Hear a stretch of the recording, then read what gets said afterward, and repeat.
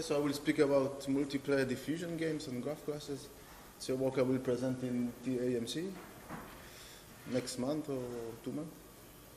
It's a joint work with Laurent Bulter and Vincent Frozo, which I cannot pronounce both names correctly, almost. Okay, so we have a game. We have a game with k players playing on a graph of n vertices. So each player chooses one vertex. This is the strategy of each player, to choose only one vertex. And then you have some kind of a diffusion process over this graph. And at the end, the payoff of each player is the number of vertices colored in his color. So to have a very simple example, and please stop me if you have some questions between. So to have a very simple example, this is the graph, and we have two players playing on this graph, player 1 and player 2, and this is one possible strategy profile. So player 1 chooses this vertex, and player 2 chooses the other vertex. And then we have this diffusion process. So each currently uncolored vertex, which is neighbor of only uncolored neighbors, and vertices colored with one color, get colored with this color. So these two guys get colors with color 1, and these two guys get colors in color 2.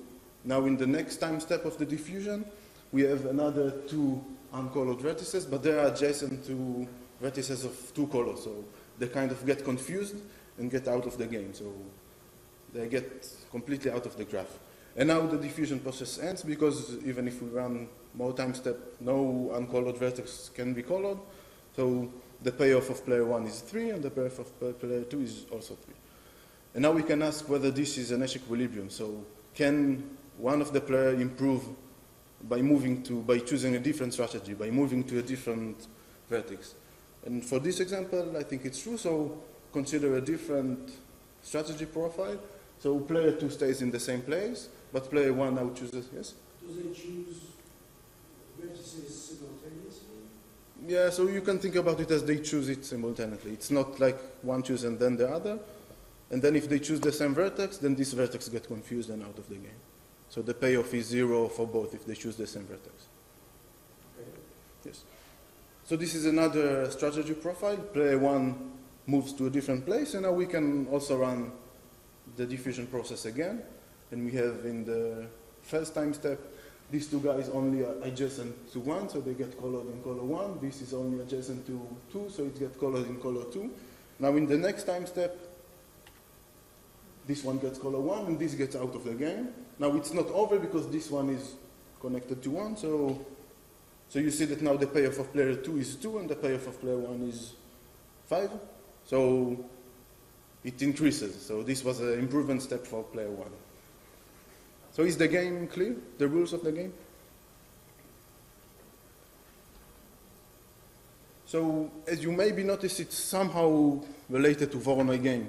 So somehow the vertices which are closer to one player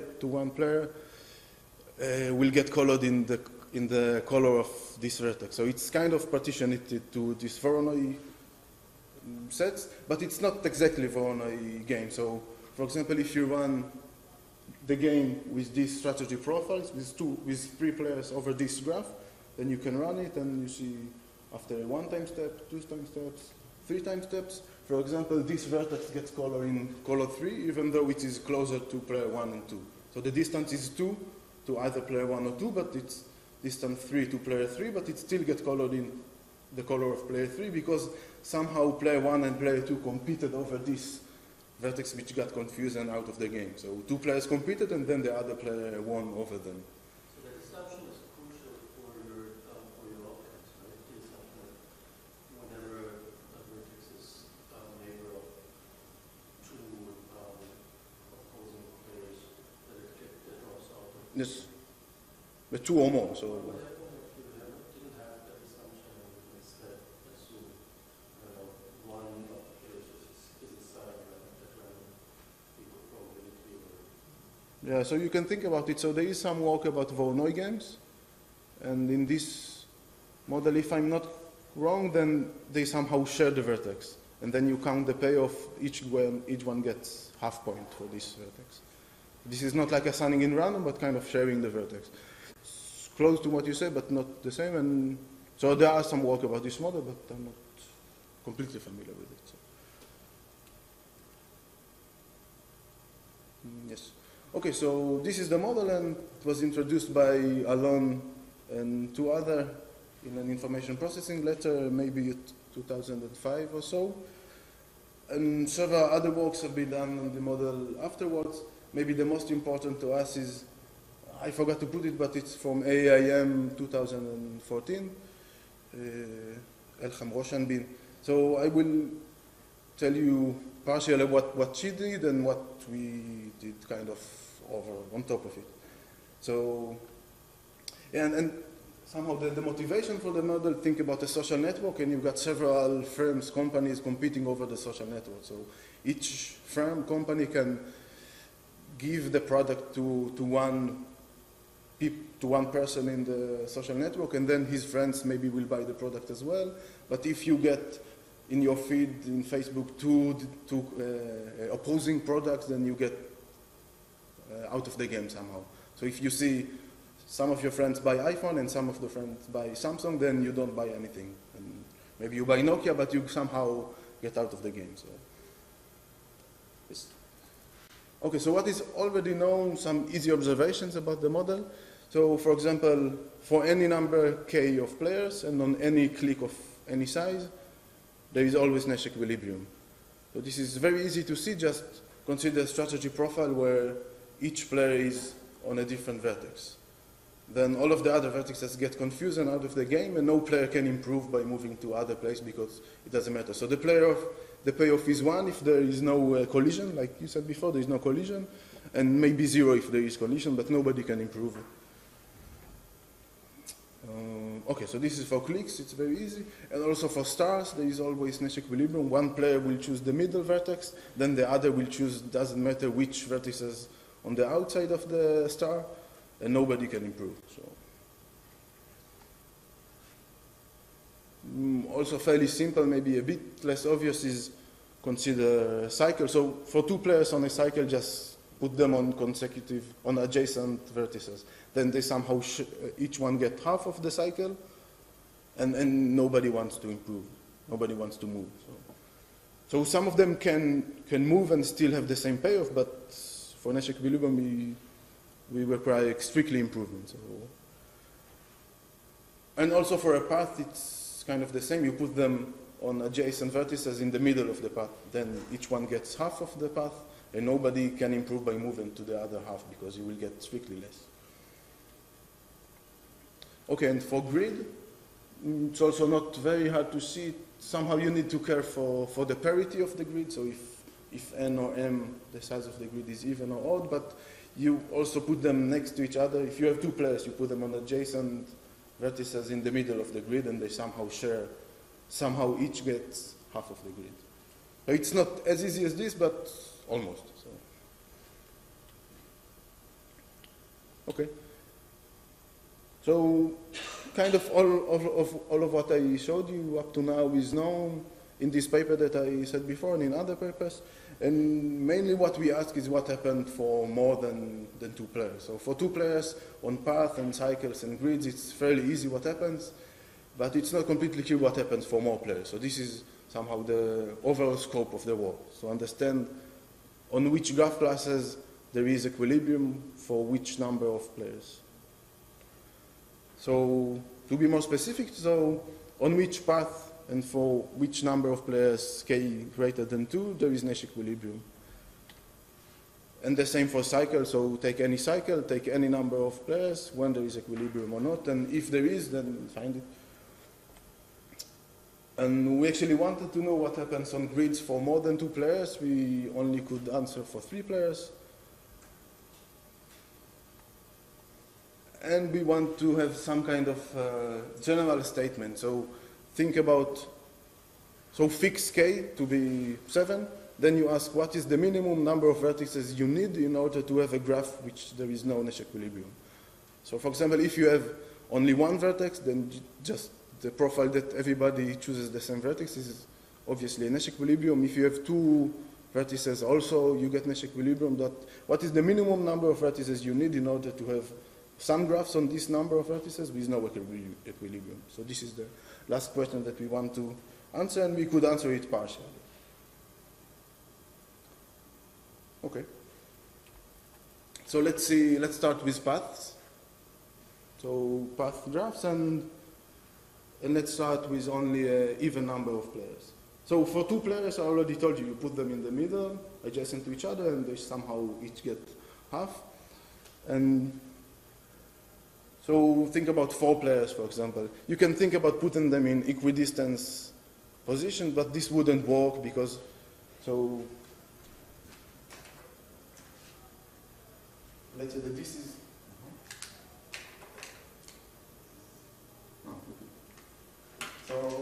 so you get a line graph, and if you put them in equidistance position, then the players in the boundaries of this,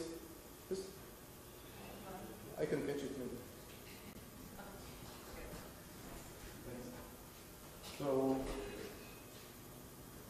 So think about this as a line graph. So you can put maybe at equidistance position. So, but this wouldn't work because this player would want to move closer to this, to kind of have all of this part of the graph. So, and also this player would want to move here. And then, so you see that to have an equilibrium, you somehow have to pair the vertices, to pair the players into pairs, and then nobody can improve by moving closer to its neighbor. And in general, so this is not in general for, I don't know how many vertices, but, so this is 6 players on, you can count how many vertices, but somehow, so you pair the players, and then you put the pairs in equidistance from each other. So then, so this is a strategy profile which is an Nash equilibrium for 6 players on this graph, and you can see that, so these are somehow the vertices at the end of the diffusion process, and you see that each one gets roughly the same. It's not exactly the same because of parity issues, but it's roughly the same. So you need to care exactly where to put the pairs, but the general idea is just to pair the players and put them in equidistance from each pair. So this is for even number of players. Now you can ask what happens for odd number of players, and it turns out that you somehow can do the same strategy. So you pair all the players, and you got another player which does not have a pair because the number of players is odd, and you kind of treat it like a pair. So this is easier with an example. So instead of having 3 pairs with 6 players, we have 3 pairs with 5 players. We kind of merge these 2 players into one player. And then again, you can convince yourself that this lonely player cannot improve by moving anywhere in his boundaries and cannot improve by moving somehow outside of the boundary. Yeah, so this is the coloring of the graph afterwards. So this strategy for even number of players works starting with 2 players, you just put them in the middle, and it also works for any greater even number. But for odd number of players, if you have 5 players or more, then you can do it, right? But because you can have these 2 pairs, like here, you have 5 players, you put 2 pairs in the boundaries and one lonely guy in the middle, but he cannot improve. But if you have only 3 players, then you can put 1 pair and then you can put 1 guy, but he will somehow want to move closer to them. So let me show you it.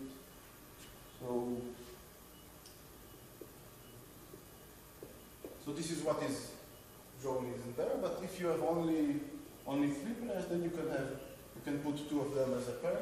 You can put the other one here, but then he would want to move here closer. So this is obviously not a Nash equilibrium, and for 3 players on path there is no Nash equilibrium. So the proof to see why there is no Nash equilibrium is kind of using this fact. So consider any strategy profile of 3 players over any path. Now you have somehow 2 options. Either they play really close to each other, or you have some distances between each other. So if you have some distances, it could be also a profile like this one. putting the play profile is like this. So you have some distances between the players. Now each player would want to move to the middle. So this is obviously not a Nash equilibrium because they can improve. Now the second case is that they play really close to each other. So there is no distance between the players. But then you can see that this middle guy could jump outside. So this also, because he jumps outside, then he gains all of this part of the graph. So this is obviously also not a Nash equilibrium. So for 3 players on path, there is no Nash equilibrium. But for any other number of players, there is Nash equilibrium. Okay, and you can. So now we can go on to cycles, and you can immediately see that you can get all of the strategy profiles which work for path. If you just close the path to a cycle, then this will be also Nash equilibrium for cycles. But now also for 3 players on a cycle, you can have a Nash equilibrium. So if you put 2 players adjacent to each other, and then the 3rd player opposite to them, then you can convince yourself that this is a Nash equilibrium for 3 players on any cycle. So to summarize this, for paths, almost for any k there is Nash equilibrium except for 3 players, but for cycles there is always Nash equilibrium for any number of players. Any questions so far? Is it clear? Okay. So this was everything, I think, kind of easy observations, and now maybe the main technical difficulties for grid. So as I told you before, for 2 players on the grid, you can put them next to each other in the middle of the grid. But for 3 players, this obviously doesn't work. And then we ask whether there is Nash equilibrium or not. And the answer is that there is no Nash equilibrium. And the way we prove it, the general idea is kind of similar to what we did with 3 players on a path. We kind of look at all of the possible strategy profiles, group them into cases, and then see that each case is not a Nash equilibrium. Then it holds that no strategy profile could be Nash equilibrium. So the cases we consider is, the general idea is also similar to these 3 players on the path. Either they play far from each other or they play close to each other. And now play close to each other means that you can somehow bound the 3 players in a, let's say, 3x3 subgrid. This means that they play really close to each other. Then you can convince yourself that somebody can jump out of this 3x3 grid and gain the whole outside of the grid. So we have kind of a big case analysis. So either the strategy profile makes the players play close to each other, then we solve it and we prove that no such strategy profile could be a Nash equilibrium, or they play far from each other, and then we also kind of look at all of the possible options for strategy profiles when they play far from each other. So let's delve a little bit into it. So now we consider when they play far from each other, and we also distinguish between 2 cases. Either there is one player who strictly controls the other or not. And strictly controls means just that, so if you have a grid, and you have 3 players on the grid, so let's say this is the first player. Now you say that the first player strictly controls the other 2, if the other two play strictly in this area, so somewhere here. So this and this. So the idea is that somehow in one of the quadrants that is defined by the position of the first player, the 2 players strictly contained in this. So nobody is contained in this line.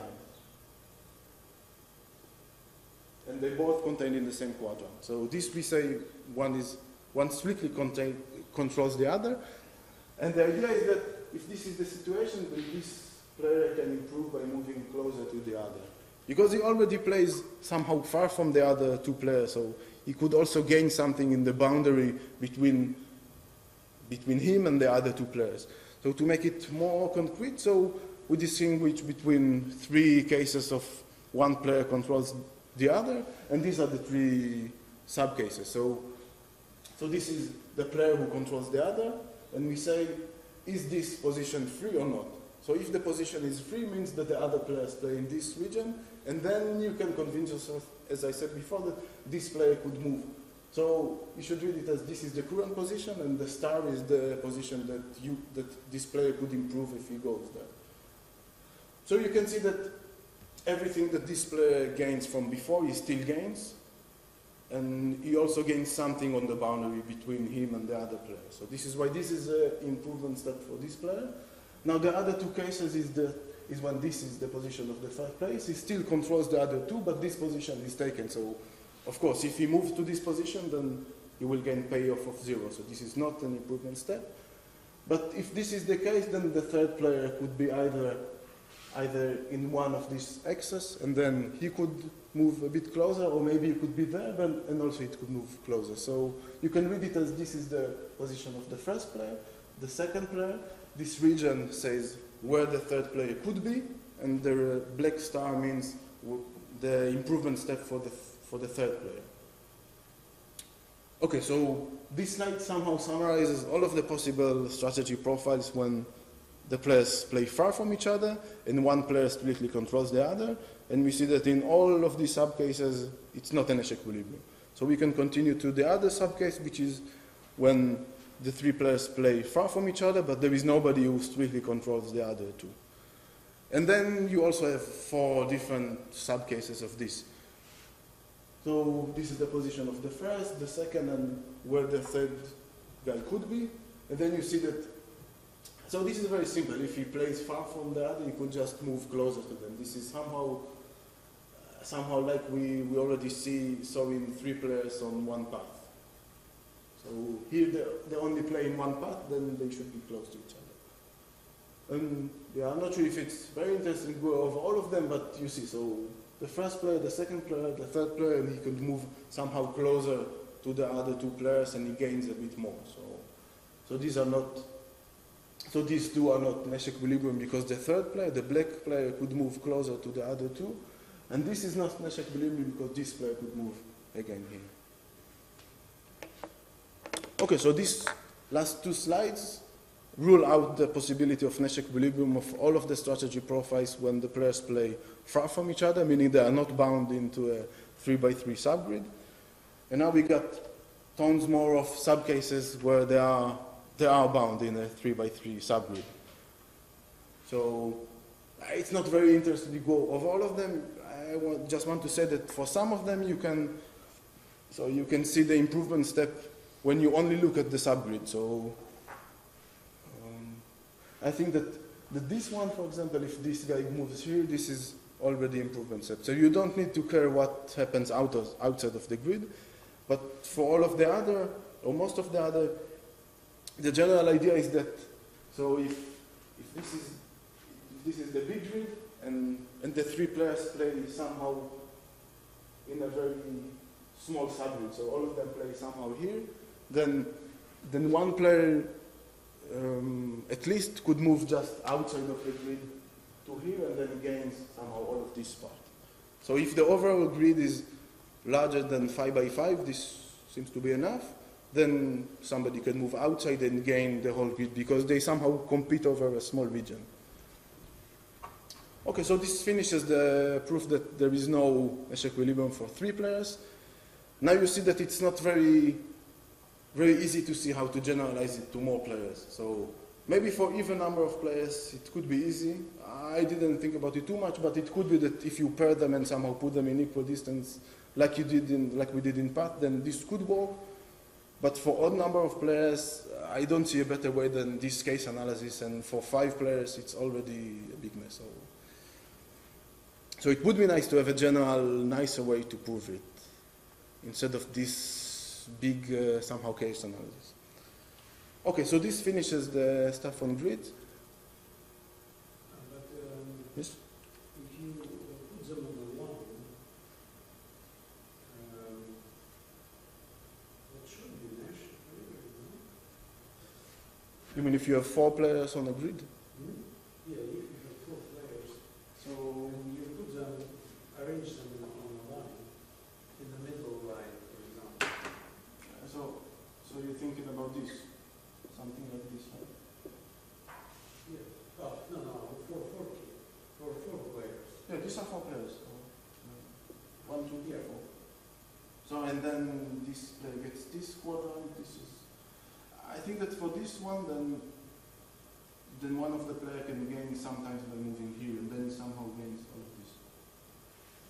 I'm not sure, but... So I played with it a little bit, and this simple idea has him to hold for each... So it depending what is M and N, right? So if N is very large, then maybe somebody could move there.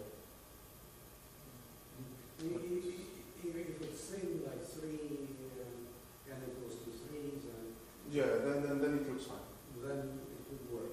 Yes. But if it's very, if n is candidate, then of course it's advantageous. Okay, so there is a threshold somewhere. Yes, and I don't know what happens in general.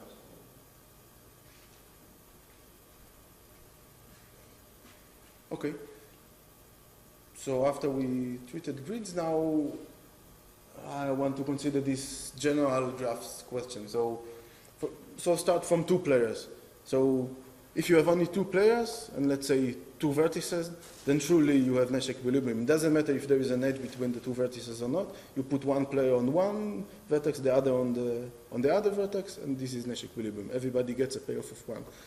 Now, even if you have three vertices, then you could think about it and see that there is a Nash equilibrium. Just put one on each vertex. Also for 4. Now, so I ask, what is the minimum number that there is no Nash equilibrium? Somebody wants to guess what is the correct answer? So it's certainly above 2 and 3, but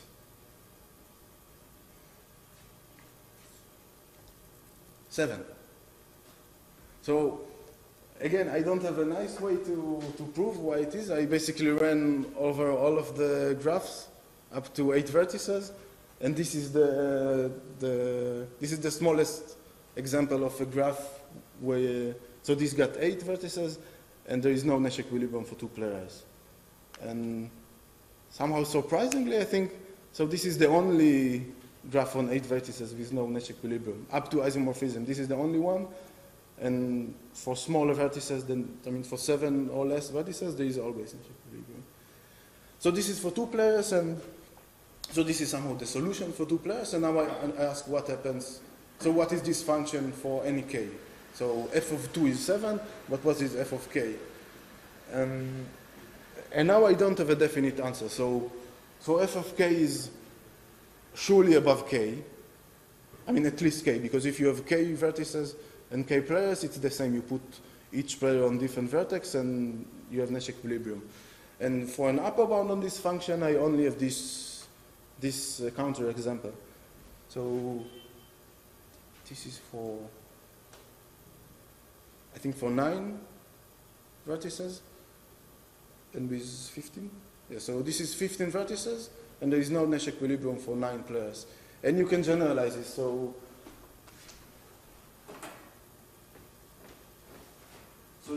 the idea of this counter example is that you have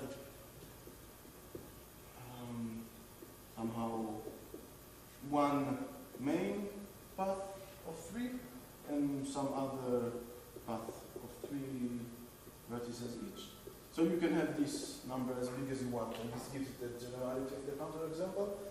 And the idea is that if you have only one player playing in, let's say, so think about this path on 3. If you have only one player playing there, then he should play here, right? Because if he plays here, he surely loses to some other player. So he should play close to here, and then one other player should move here. So in a Nash equilibrium, it's somehow rough, like the rough intuition about the proof. So in a Nash equilibrium, you should have 2 players playing on each of these path of length 3. So this gives you, with this number, you have that if you have 9 players, then you have 2 players play here, 2 here, 2 here, 2 here, and 1 here, and then you don't have Nash equilibrium because somebody wants to move to one of the paths which don't have 2 players on it. This is the general idea of this counter example, and this gives you this upper bound. So f of k is at most 3k over 2, roughly, plus 2. So we have this gap between the trivial lower bound of k and this counter example of 3k over 2. So we could have 2 on each branch. Yes? That's 8. And 9's... And you have another one. So, And then still, so this one would want to play here, and then one of this who plays here. So if you have two players, then one of them gains only one. The payoff is only one. Then you can gain if you move here. Then you gain 2. Yeah, this is the idea. Yes. So I think that this is somehow surprising. I mean, so at the beginning I wanted to prove that f of k is 2k, following the thinking that, so if you have k vertices and k players, then each one controls one and you cannot improve. And somehow the intuition was that even if you have 2k, then each player somehow controls his neighbor and then nobody can improve. But this obviously is not true, but it's not clear what is the correct answer and how to improve either one of these bounds. Okay, so this is roughly what I wanted to say. So we've seen that on path and cycles, almost everywhere, almost always you got Nash equilibriums. For 3 players on grids, you don't have Nash equilibriums, as soon as the grid is big enough, 5 on 5. And we've seen this gap of lower bound and upper bound on f of k for general graphs. Yeah, so some things that I didn't consider is if you have more than 3 players on grids, but so again, I wouldn't want to do this case analysis for 5 players, but something, if you have a nicer way to prove that they exist or they not exist. My guess is that for odd number of players, there is no Nash equilibrium for grids. For even number, I don't know actually. It could be. And yeah, and so lowering this, so closing the gap of this f of k is interesting also. And that's it.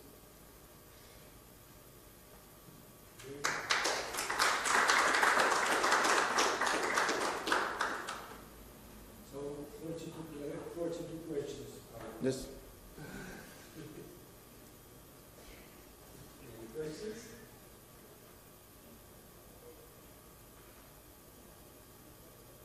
Yes.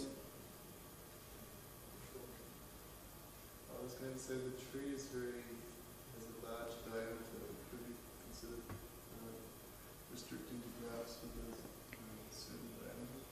So actually the first work in the model that I said, Alon et al., they claim that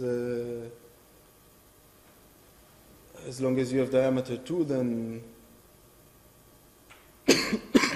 sorry, then you don't have Nash equilibrium. And then it was, so there is a flaw in the proof, and there's another paper saying, sorry, saying something. So you have to have another requirement, which I cannot remember now. But yeah, but it looks like as soon as the diameter is 3, it should be. So as soon as the diameter is 3, Then you can have graphs with no. what about trees? Yeah, so this counterexample is a tree also.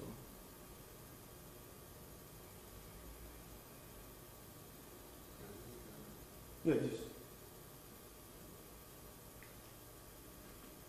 Yeah, but it could be that the answer is different from this f of k is different for trees or not, but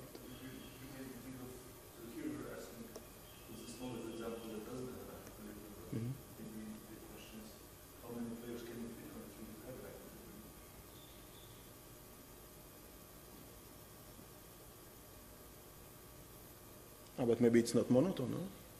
Does it have to be monotone? I think not. I mean, if you have one player, then.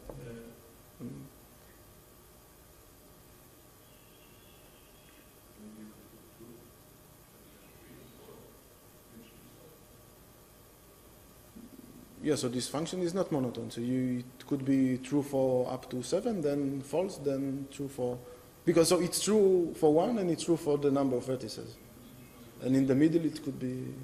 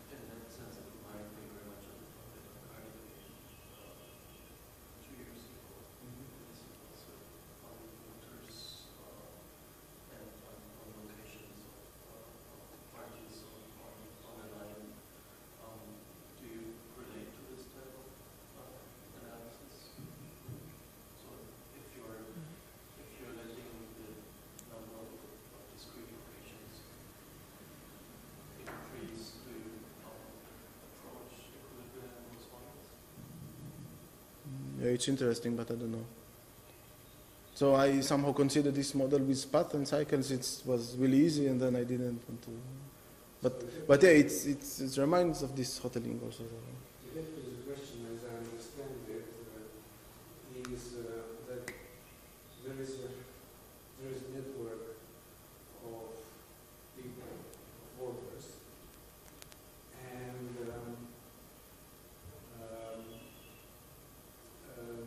it's not maybe not one-dimensional, but certain network of people, and so two parties they compete for votes, and they choose location, which is an ideal political problem. For example, this is mine, and this is mine, and then all voters vote The closest. for the party which is closer to them.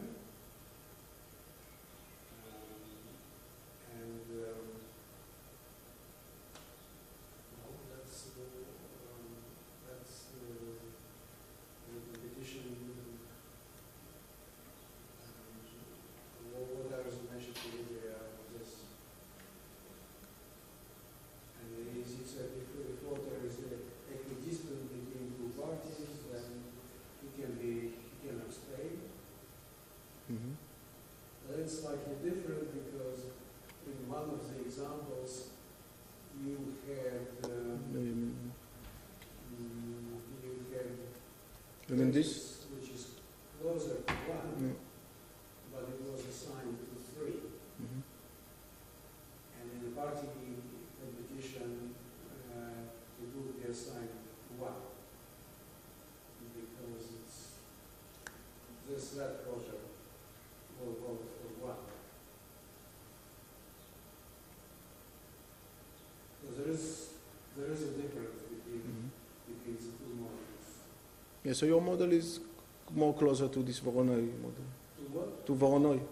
I mean, you just count the distance. Yes. Mm-hmm. Maybe it's not because not the long system. People with monolinks only have regular cuts.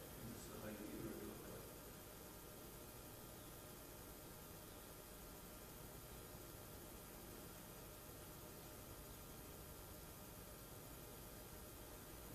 Yes, this is highly irregular, yes.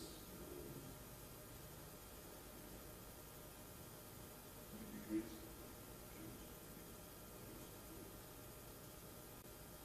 Yeah, grids will be better. Mhm. Maybe the same effect will take place because if in one corner you have 1 and 2 like this, and then you have this square, then the same effect